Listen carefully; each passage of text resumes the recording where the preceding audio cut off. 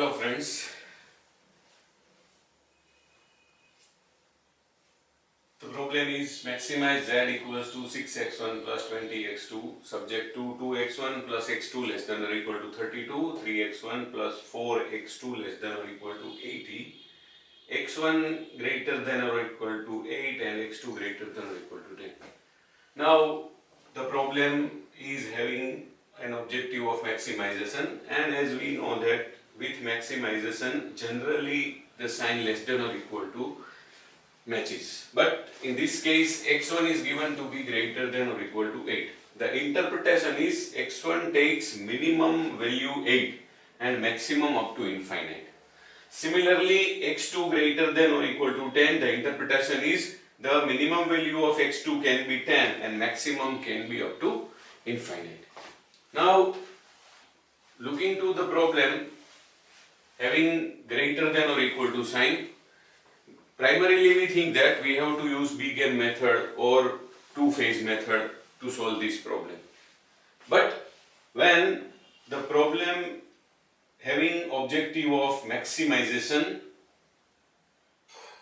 has inequalities with single variable and sign greater than or equal to, we can use another simple technique to convert or to revise the problem and making it very simple.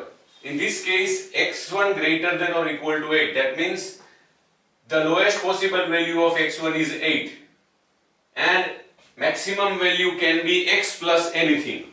Now x plus anything, let us take 8 plus anything, let us take 8 plus x. So x1 becomes 8 plus x, and x can take any value. X can take any value from 0 to infinite. Similarly, x2 greater than or equal to 10. That means minimum possible value of x2 is 10 and maximum can be anything. So let us take x2 equals to 10 plus y.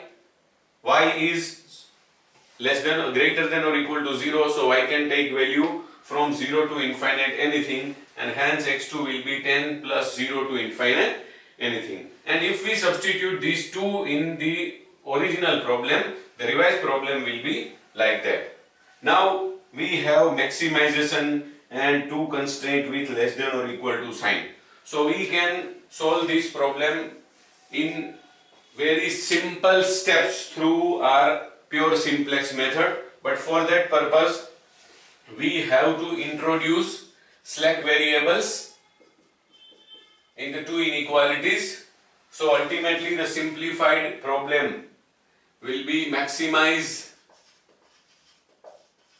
z equals to 6x plus 2y plus 0s1 plus 0s2 plus 248.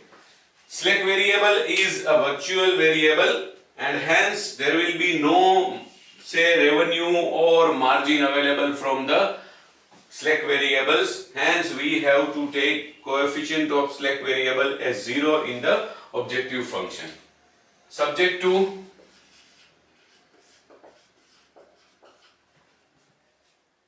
(2x plus y plus s1 equals to 6 and 3x plus 4y plus s2 equals to 16, and now we have four variables x and y, s1 and s2, all are non-negative.